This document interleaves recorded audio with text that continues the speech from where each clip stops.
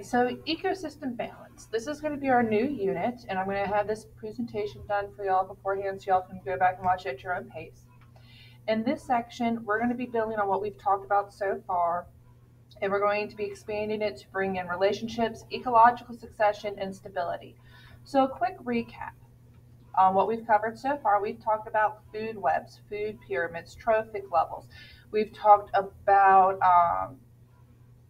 biodiversity, which is variety of life. We've talked about how um, each organism has its own job, its own niche, and that the more variety we have, the more niches we have, the more healthy an environment. So now we're going to talk about another way that we're going to reach balance in our ecosystem. So we have to have balance in our food webs, balance with our niches, balance with abiotic and biotic factors. And remember, abiotic factors means non-living, so that would be temperature and sunlight. Whereas biotic factors are going to be living things, so plants and animals. So first off, remember, relationships and ecosystems are pretty complex. We've done simplified versions, but as you can see in the diagram right here about cod, it can be a pretty complex system. The more that we look at these systems and their complexity and all their connections, the more we can understand what's actually happening. So we can see how important one species is to another. So as a recap, remember all predators and prey exist. Predators are organisms that actively hunt others. Prey are ones that get hunted. Predators and prey are very closely linked. If I have a large prey population, I have a large predator population. So what that means is if I have 100 bunnies, I should have enough predators of bunnies to keep that population in check. If I only had 50 bunnies, I will have fewer predators because I have fewer food options for them. So right here are some predators. These are organisms that actively hunt. In the top left corner, we have a lynx.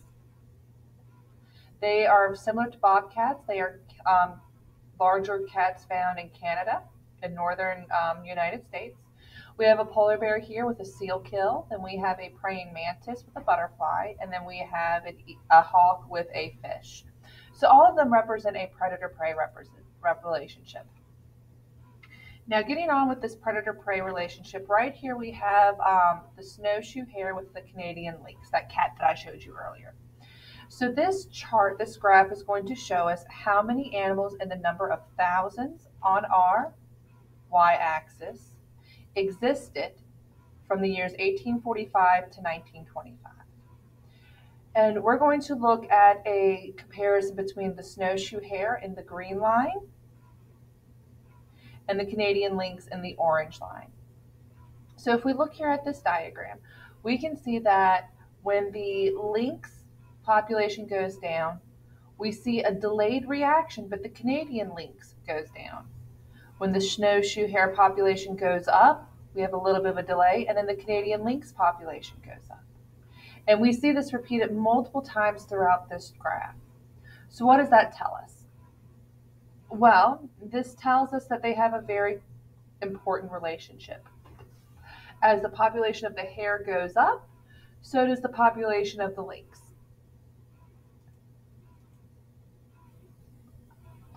Now, the reason why there's a delay is predators need time to reproduce. They don't necessarily reproduce in the same season. So they're going to have a delay increase. And when they finally get increased, you notice like right here where there's an overlap of them having almost the same number, that's when we start seeing the number of prey get too low to support the number of predators. So we see the predators dying off or moving out. Now, in this unit, we're going to talk about a few important relationships called symbiotic relationships. The first one we're going to look at is parasitism.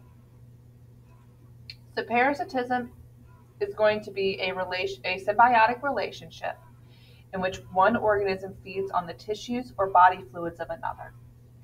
They are broken down into two categories of either being the host organism, so this is the one that's being fed off of, or the parasite themselves, the one that benefits. So the parasite, the one that benefits in this relationship, is harmful to their hosts in a lot of different ways. And most of the time their objective is not to kill the host, but they do have the potential of killing their host. Some examples would be ticks, fleas, tapeworms, ringworms, anything that comes and gets nutrients off of other organisms and leaves them in a negative spot. So right here we see some images of that. So up top you see like hookworms, ringworms. You see ticks in the top right corner. You see in the bottom left corner right here, this is an image of tapeworms from someone's digestive tract. I know, ew. And then right here, this is the idea of parasitism in this situation where they are stealing resources from this business. Now, with parasitism, okay, a true parasite is going to want to live in or on the bodies of its host, and it has to have the host to survive. No host, the parasite dies. So the population of the parasite is very heavily influenced by the number of hosts. So if I have a large number of hosts, I should expect to see a large number of parasites. This means that parasites are a density-dependent limiting factor for host animals. So think about dogs, all right? If you've ever heard of the parvovirus, or you've ever had dogs get worms, you know for a fact that once one dog gets worms, you got to treat the whole pack, the whole litter, or the worms are going to be running rampant. And once you've treated them, you got to go and treat the yard. It's not just a simple, let me give them a pill or a topical treatment and we're done. No, you got to make sure you do multiple treatments. The more dogs you have, the more dogs you'll have that'll have worms. If you only have one dog that has worms, it's pretty easy to treat that infection. But if you have 5 or 6 dogs, you may end up having to try to treat the same worm infestation for a while until you get it all gone. So right here, this is an example of another parasite. An organism that lives off of another may potentially cause harm to the host. So as I said, parasitism was the first type of symbiotic relationship we were going to talk about. And that should be one that you've heard about growing up. So symbiosis is a relationship in which two species live closest together. So we have parasitism, which we've talked about. There's commensalism, where one species benefits and the other one is not affected. And mutualism, where both species benefit. So commensalism is going to be the next one we talk about. This one is where one benefits and the other's not harmed. So in the picture here, we have a whale and the barnacles. The barnacles do nothing to the whale. The whale's not impacted by them at all. The barnacles, though, get a positive environment to live in. They get the movement of the whale. This means that they get opportunities to get more food than if they were on, say, a pole or a cliff. So in this situation, the barnacle benefits because it gets more food, and the whale just gets to live its life. So the whale is not harmed nor helped. With mutualism, all right, for example, we have the bees and the flowers. This is a mutual relationship where both benefit because the bees need something to eat. So they go collect the pollen and the nectar. And the flowers need help with reproduction. So when the bees are collecting the nectar from the flower, they get covered in pollen. And they will go to a flower of the same species and disperse that pollen. So when they land in another flower, they lose the pollen they carried and may gather different pollen. This allows for the flowers to reproduce. So this is mutualism because the bee gets food and the flowers get help having seeds. Now, the next thing in this unit that we're going to talk about with balance is going to be ecological succession. So what is succession? Well, succession is how ecosystems and environments evolve and change over time. So organisms affect the environments in which they live, and the environment affects the organisms. When a species niche disappears, a new niche usually appears. Not necessarily the same niche, but maybe similar or maybe completely different. Change is constantly happening, so animals have to be able to adapt. So if we look right here, we see the evolution of the bending unit, Bender, unit 22.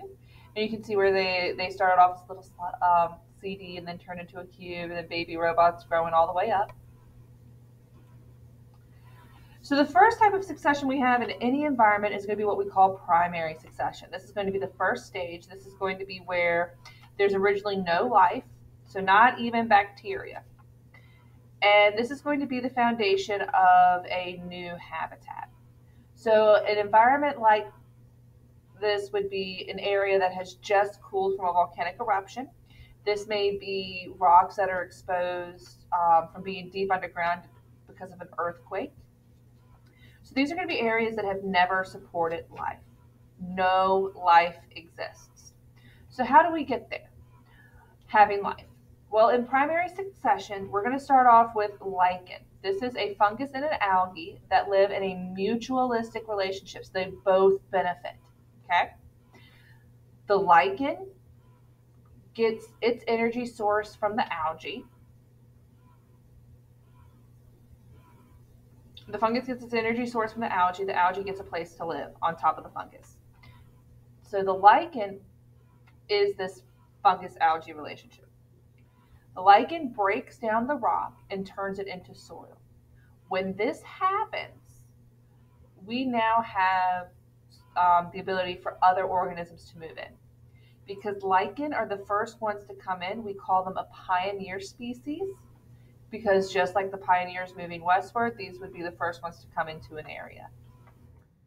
Now, once those lichens have created that soil, we're going to have wind bringing in seeds and animals that fly overhead. Sometimes will poop, and when they poop, they bring in seeds, and those seeds will take root in the new soil.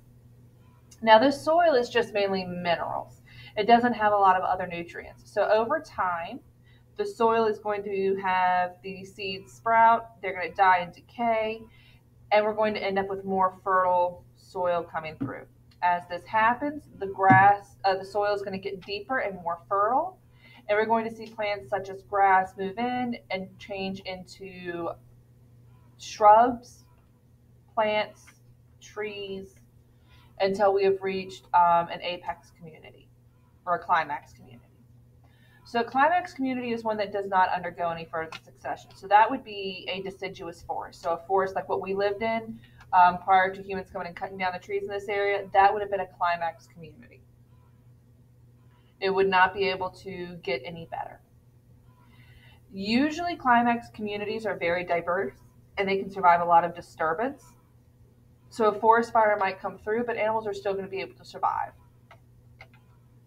So here's a diagram, an image of what it would look like. So we start off with the exposed rocks. We have lichens move in, mosses move in. We develop soil.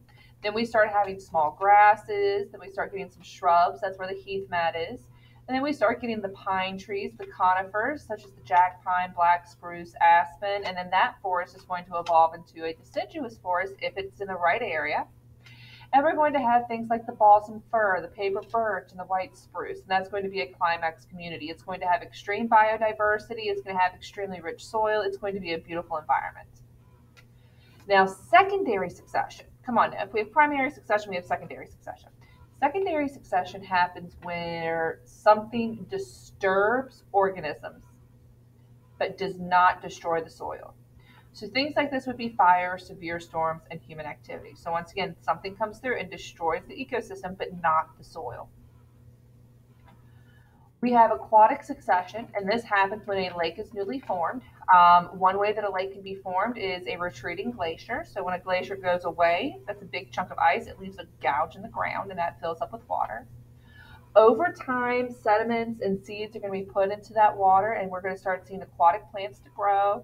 We're going to see other organic matter get shoved into the lake, and it's going to start decaying, which means it gets more nutrients, which means more animals can come in. As time continues, and we have more weathering and erosion, so more sediments being washed into the lake, it's going to continue to fill until there's not much of a lake left, and we have a marsh. And then that's going to dry out and turn into a meadow and then into a forest. So right here for the Great Lakes, for example, we have 14,000 years ago, we had the glaciers expanding. So they come in, they start gouging into the ground. Then 9,000 years ago, they're starting to kind of retreat. They're starting to go back, and those gouges are starting to come out, and we're starting to fill in with water. 7,000 years ago, we see a slight change in where it's located and the size of it. And then 4,000 years ago, we've lost the glacier altogether, and we have the beautiful Great Lakes left behind, and they are filled with water and sediment. So here's a side view of what happens with aquatic succession. Notice we have a beautiful pond, a beautiful lake, and over time it gets more shallow as more sediment fills in. And as that happens, it turns from a pond into a marsh, then to a meadow, and then to a forest. The next type of succession is going to be island succession, and this is talking about how new islands that form from volcanic eruptions can have living things on them. So, islands are a unique situation. They're surrounded by water on all sides. That means that for life to get there, something has to tote it. This can be done by wind, water, or another organism. So many islands, because of how they're isolated, have a large diversity of birds. They have a lot of different types of birds. And since birds are usually some of the first animals to get there, they usually have a lot of niches there to fill. Think about Australia. Australia has some very unique animals. So stability of the ecosystem talks about how easy an ecosystem can recover if something happens to it. We tend to think about more connections, more stable. If I can go out and have 5 different grocery stores to shop from in my community, if one grocery store is out of milk, I still have 4 other places to go get milk. I have a very stable food supply. Same thing kind of applies to the ecosystem. The more stable my food supply, the more connections I have, the less impact I will have if I remove something. So that one store being out of milk doesn't hurt me as much as if all the stores were out of milk. Now, there can be major disturbances in the ecosystem, such as the meteor strike that we saw with the dinosaurs, in which everything got destroyed and we rebuilt everything from the ground up. In that situation, no matter how stable the ecosystem was, it was very difficult for it to recover. If we have minor disturbances like fires, human activity, most environments can recover pretty quickly. So a general rule we keep in mind is that species and whole ecosystems will evolve and die out, but new species and ecosystems will evolve and replace them. So with the stability, ecosystems impact organisms, organisms impact ecosystems. So one part of an ecosystem should theoretically impact another part of the ecosystem. We do not know how a change in the ecosystem, let's say cutting off the limbs of a tree, how that will impact the runoff creek we have. So there's a chaos theory that exists, and it says that ecosystems are extremely sensitive to the smallest changes, and the initial state of an ecosystem is crucial to its later development. Think kind of like the butterfly effect. The smallest little thing can have the massive impact, but we won't know it until its time has passed. Currently, organisms are dying out really fast, and this is because of human interaction. So, our population growth, we're taking over habitats, we're introducing foreign species, and we're causing a lot of pollution. This means that the stability is in question for these ecosystems. We're taking away the biodiversity.